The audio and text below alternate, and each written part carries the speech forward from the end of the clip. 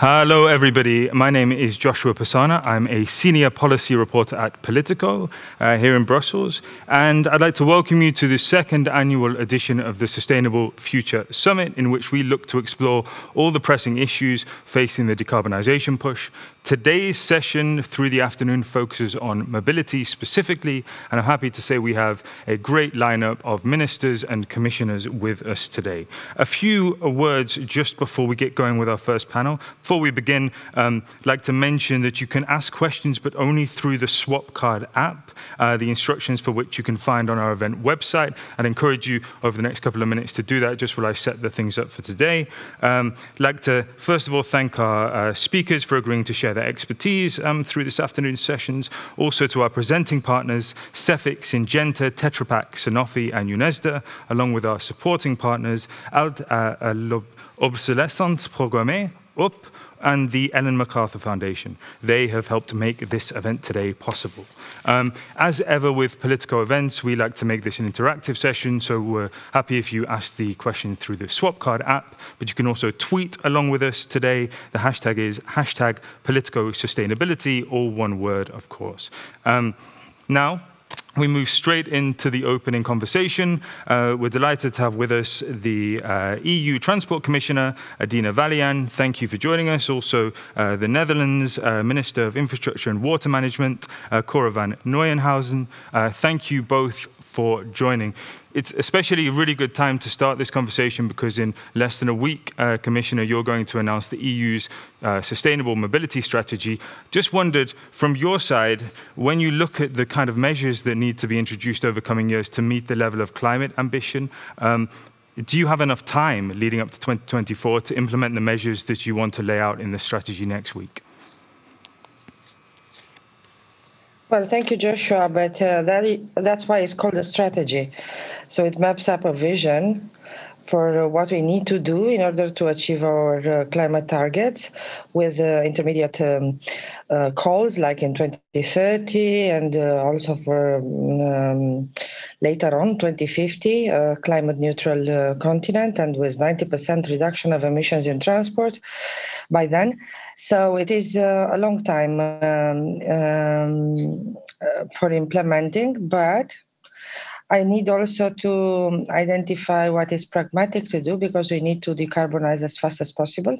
So also looking at what benefits can we have in the short term in order to act as quickly as possible. And of course, depending on what we are talking about, we have various years in mind until when we can implement these measures. But it's important to give predictability and make a good plan from the very beginning. And you use the word pragmatism, and of course you have a split within EU countries over the level of climate ambition in various sectors. We'll get on specifically to aviation, maritime later. Minister van Nieuwenhuizen, what would you say from the Dutch side? Obviously, your country is very progressive when it comes to climate mitigating policies. What do you think should be the priorities in this strategy? Well, I think, first of all, I really welcome all the European initiatives because if we really want to make progress, we can only do this together. The transport sector, I think, plays a crucial part in the Green Deal.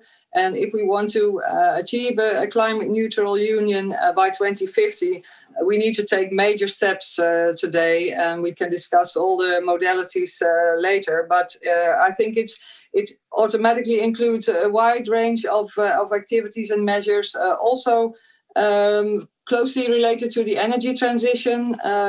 So it's also outside the deal.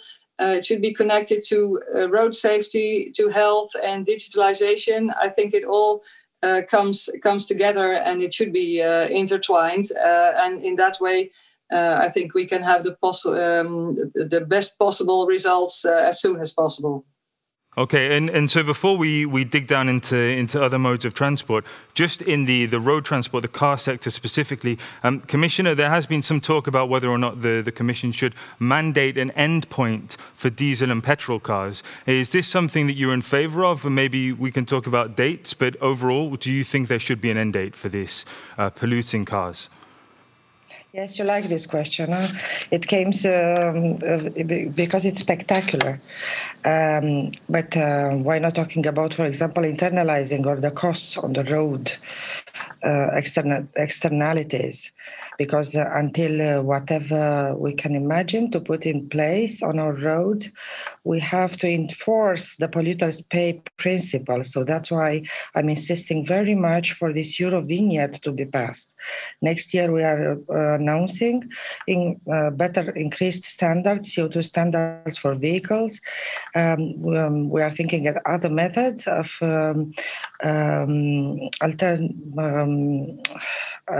infrastructure for alternative fuels, recharging and refueling stations. So it's a huge, huge construction site for the road to become more sustainable.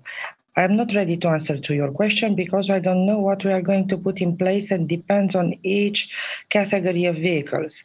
And when I said earlier that we need to be pragmatics, it means we need to decarbonize as fast as possible. If we put something like at some point everything will be electrical, maybe we will be waiting until that point and not doing much in the meantime. So in this sense, I was talking about pragmatism, to try to use what it is as ready as possible on the market in an intelligent way, so that we will gain in decarbonization as fast as possible. So infrastructure, enough volumes of alternative fuels, neutrality towards technologies to see how this develops, depending on the type of vehicles, and then depending on the mobility. Because it's one thing to talk about sustainability in transportation in urban areas, and it's another thing for long range and heavy-duty vehicles. The important thing is, when we talk about road, is that we need to move fast to internalize the externalities, the polluter pay principle to be in place, and then to imagine how we make the whole system more sustainable by moving as much as possible the freight from the road on rail or inland motorways. So you see, there are a lot of ways in which we can tackle this other than putting an end to combustion engines. I would say that liquid fuels would be very good for road transportation, because it is going to help us a lot in terms of investments for the infrastructure, acceptability by the public. So we have to keep an open mind to everything, and it might be that we will need a similar type of engine for this fuels, so that why put an end to that before you have a clear idea what you have in place of it. Okay, thanks. And so you brought up the subject of Eurovignette, so maybe we'll just bring that forward in the conversation a little bit. That's, of course, the EU proposal to reform effectively road charging schemes across the bloc. It's quite tough to pass a final version of this law. Minister van Nieuwenhuizen, in the Netherlands, you have made efforts to switch to distance-paid charging systems in certain sectors of road transport. How tricky is it to levy the cost of the pollution caused by road transport onto the sector itself with road charging schemes? Well, what we try to do in the Netherlands is to help the transport companies to be able to survive the transition that we need to zero emission. We have a lot of different subsidies for that, but I think we should help also with the legislative proposals. Some good work has already been done, but I think we really should focus on promoting the new zero-emission technologies. We cannot just come with stricter CO2 norms and standards for both light and heavy-duty vehicles, but we also need to set ourselves a target year for the complete phasing out of fossil fuel for internal combustion engines, and of course the transition to zero-emission mopeds by 2030. And in this respect, I would like to mention that I would applaud the Commission's plans to ensure a safe, circular and sustainable battery value chain for all batteries capable of supplying the growing market for electric vehicles. And that's difficult with heavy transport, but I think that's also something that we should keep on pressing and encouraging. And of course, also investments are required in the TEN-T corridors and the underlying networks. Yearly dedicated calls are needed to boost market security and business readiness to invest, because it's a very competitive market, road transport. I also agree what Commissioner Vălean mentioned about the need for model shifts. We need more inland shipping, more rail freight, and less road transport. But we really have to combine this and also help the transport sector in this transition. Okay, and clearly the Netherlands, as we said before, is a very progressive state when it comes to policies around climate change mitigation. If we just switch to aviation, there's obviously a big discussion about taxation of the sector now moving forward. Commissioner Vălean, do you think it's time to slap more taxes on aviation? Is that necessary? Both, of course, to create a levy for a sector that so far hasn't had so much taxation, but also separately to maybe try and change consumer behavior around flying moving forward? Yes, Joshua, now with the COVID and with the completely fall down of aviation industry, it would be the right time to slap them some charges. This is to joke about the right time to slap them with something new. I think they are becoming more and more resilient with so many things coming towards them. But taxation, it is a very important instrument in order to obtain, to reach a purpose. But the question is, what is the purpose you want to obtain? Because if it is just to get some money for extra money for the national budget, and I'm saying that because I was working a lot with the environmental issues, and always we were asking for the fact that the money which are gathered in environmental or climate taxes to be redirected for research, development, the new technologies, replacement with the technologies with the newest one, less polluting or emitting. So a tax depends for what? Because if it is, for example, a tax which would incentivize the production and deployment of new alternative fuels, more sustainable biofuels, for example, which would then be used for example, for a blending mandate. So we'll solve the problem of who is going to start the important production we need for alternative fuels for aviation. Because for aviation, we have to look cleaner airplanes, and we have promises in 10 years' time that we will have, for example, aircrafts on hydrogen. We see, for depending on the business model, the emergency of even electrical smaller planes. So power to fuel, power to liquid fuels alternative, but for this we need enough production. But this needs to be incentivized. Is this going to be a tax used for this, incentivizing the production of these fuels and making a blending possible? This is a question. It has to be discussed. We will discuss anyway, because we have announced that we will have an energy taxation directive discussion next year. But for aviation, for me, it's very clear that we need cleaner aircrafts. We need alternative fuels. We need an improved management of the air traffic in order to be more efficient.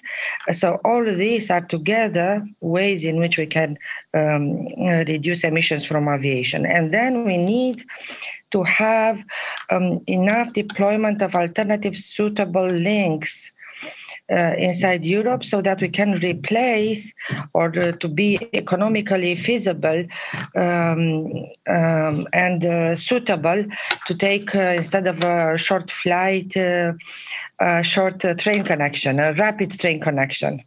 So you see, many things we have in mind, and we are looking at all of them because I think all of them are needed. Understood. And Minister van Nieuwenhuizen, as we're just reminded, it's obviously a very serious topic, but your government has pushed for more tax on the aviation sector. If I understand correctly, you've exempted cargo. Just wondered if you could talk us through your policy at a national level and what you hope, given your government has been quite vocal about this, could be rolled out at an EU level in terms of aviation taxes. Well, first of all, I agree with Commissioner Vălean that aviation will remain an essential means of transport in our global society. So also in the time post-COVID-19, we need aviation. But I think we should use the momentum and we want to build back better. So I think action is needed in three main areas. The first is sustainable aviation, sustainable fuels. And the second one is market-based measures and carbon offset through reduction in other sectors. And the third is alternative modes and measures. I think in Europe we need a mandatory minimum share of sustainable aviation fuels from renewable sources. And together with a few like-minded countries, we've already advocated for this in a joint statement. The Commission has also been encouraged to invest in the market uptake of e-fuels and disruptive innovations like hybrids and electric aircrafts. And I'd like to tell you that 2 weeks ago, I officially registered the first 100% zero emission aircraft in the Netherlands. Although small, the general aviation pipistrelplane represents, I think, a milestone in flight innovation. Investments in disruptive technologies and components are essential for the development of hybrid and electric aviation, and it should be an integral part of the upcoming strategy, I believe. I think the EU needs to contribute to an ambitious long-term goal for international aviation, and of course, we need to work together in ICAO. So we are currently working on such a goal. And I hope that we can have a result at the ICAO Assembly in 2022, because we really need to cooperate together. I also agree with what the Commissioner said about substitution for short distances, use our trains network, international trains, much more than we do now. For example, we started to do that for 6 directions, from Amsterdam to London to Paris and to Brussels. And we also identified 3 cities in Germany, Frankfurt, Düsseldorf and Berlin, that are very promising for substituting flights with rail trafficking. So that is it's the whole package. It's about the biofuels. It's about the ground operation, electrification of that. Adjust the infrastructure to that. It's about behavior. We also ask from all governments to use the train or electric vehicles more often instead of flying. Of course, COVID helps us because we all are now used to using the digital means more, like we do in this conference. Otherwise, maybe I would have traveled to Brussels. So more online seminars, etc. Not for always, because also we need to have personal contact in the future. But I think we will not go back. Also for business meetings, we will not go back to the world like it was pre-COVID, because flying to the US for one business meeting, probably more often we will use the digital means for that. And so you make the interesting point about behavior here. And Commissioner, I just wonder overall, do you think ultimately it is sustainable that we bounce back next year after hopefully this pandemic situation is alleviated over 2021? Is it sustainable that we go back to the same kind of level of aviation, that we all fly as much as we did before? I note that you both say there's very interesting work being done on sustainable fuels for aviation, also on electric planes in future by the likes of Airbus. But those solutions won't be able to be rolled out at scale in the short term. Am I right? So, listen, there is a reason why transport developed the way it did through various modes. And when we are approaching this subject, we have to see how we can make everything more sustainable, how we can encourage more sustainable alternatives. But we are not... it's very difficult to say. So starting from tomorrow, people going from Bucharest to Sofia. Either you go 6 hours by car, either 11 hours by train, instead of half an hour by plane. So you see, I know there is a lot of ambition and pioneering in some parts of Europe, but where the infrastructure is very well developed, where services exist, where you have companies developing services and businesses privately to offer this kind of services, alternative services to people. It's difficult to say, I don't know, we are going back from pandemic next year and we are going to ask people to refrain from, I don't know, making the best use of what is available in transport. So this is what I'm saying here. Of course, I would see parts of Europe moving more fast towards, in terms of urban mobility. We are going to raise these kind of things through our strategy to see how we can encourage and incentivize behavioral change, but we cannot force it, and in any way I can't talk about this coming back from this crisis in a different way. We will come back from this crisis with more ideas and more commitment, and already, I hope so, investments made by governments through this recovery and resilience fund already in more sustainable alternatives. And when these are going to exist and be in place, I'm absolutely sure that people will prefer them. Look at Madrid-Barcelona. This is a favorite example. The moment you had a high-speed train, naturally, without telling them to change any behavior, people preferred to take the train instead of a flight. But this came because the alternative exists, and it was a natural change made by people. I think for me it would be difficult to say otherwise. And Minister Van Nieuwenhuizen, we actually met when they launched the Eurostar connection between Amsterdam and London. You were there at the opening event for that. I wonder, how difficult is it to do that, though? Because with an air route, of course, you can just instantly get a company and they can make planes available to fly new intercity routes. With rail tracks, you need far more time to upgrade the routes, get new rolling stock. It's been a long time that the Netherlands has been pushing the German government to improve the Amsterdam to Berlin route, for example. Is it possible that rail can take market share from flight at a big scale in the years ahead, or is this really a question for decades in the future?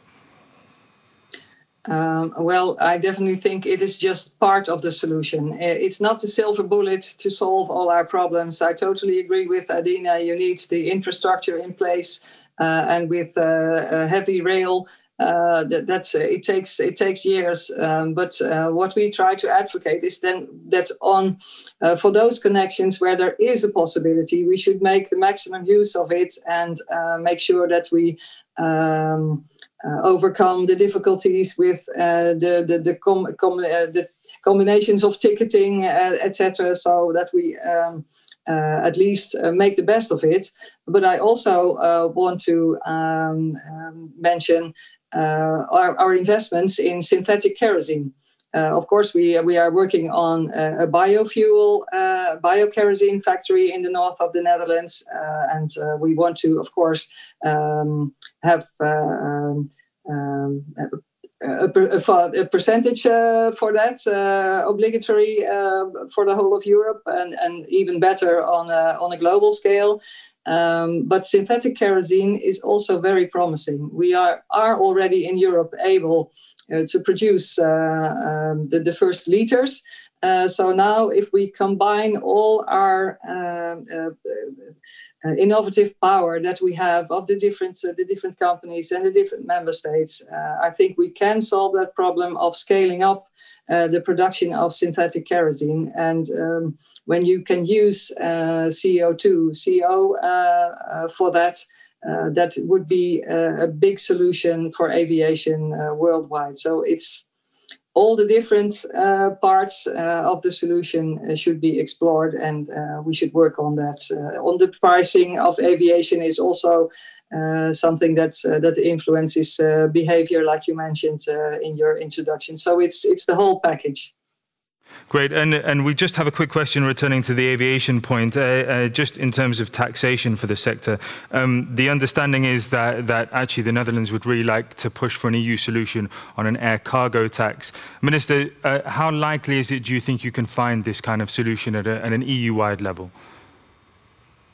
Well, there are more countries that already have a system of taxation in aviation, and I think it's better for our European level playing field, also related to the global scale, if we work on that together. And well, we started with a few countries, and more countries now see that if we want to achieve the Paris climate agreement goals, we need to do something. And whether it's aviation or the maritime sector, each individual sector should contribute to achieve the goals. Okay, and just a quick question to you both, actually, about some a new report out today from the ECDC and the European Aviation Safety Agency, which says that actually systematic quarantine and testing requirements for passengers associated with the pandemic aren't actually that effective unless the country has near to a zero infection rate anyway. I realize this is quite new news that's just come out over the last few hours, but do you think overall the situation with air travel throughout Europe has been handled well during the pandemic, or actually perhaps now are we looking at an overreaction in terms of the restrictions that have been imposed on traffic? Perhaps, Commissioner, I can ask for your thoughts first on this. Yes, thank you very much. Well, the aviation is in this situation because of the measures taken to stop the pandemic in the spring. And let me remind you that borders were closed. People had nowhere to travel. So this was a situation which was not foreseen. But I would say that we have contributed as Commission to build upon on the resilience of the sector for eventual future crises. And you know that through regulation and also through other measures like state aid and so on, we stepped in to help the sector. By the other way around, it is also a problem of trust to travel. So for the customers, for passengers, and for this, for example, we stood tall and insisted on the fact that the passengers' rights should be respected and they should be reimbursed or accept a voucher if they choose to do that. So this is like a systemic approach to this. We are going to propose, nevertheless, for the slots regulation to have a more solid one with measures how to phase out how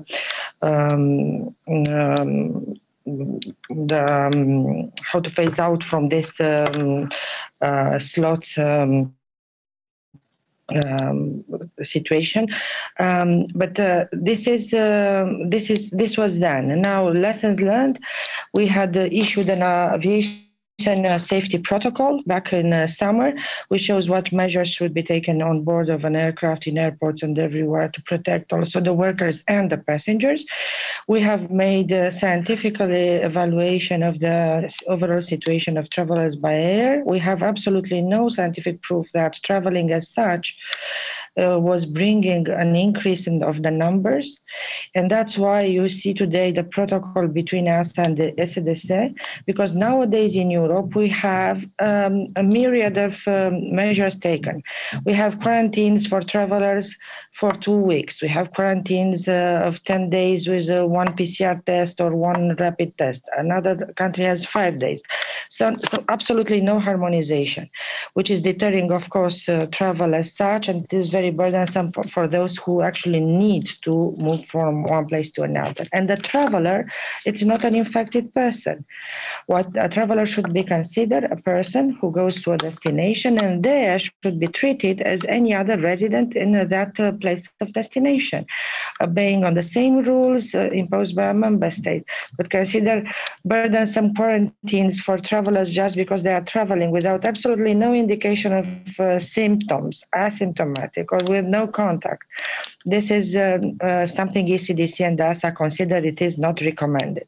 And the last, and I will stop there, we are working and we will be delivering now in December with the DASA to an exchange platform to have a harmonized and unified passenger locator form in digital at European level. And that one, it will be actually really useful for member states if someone gets ill, infected with the COVID, to put it in the system and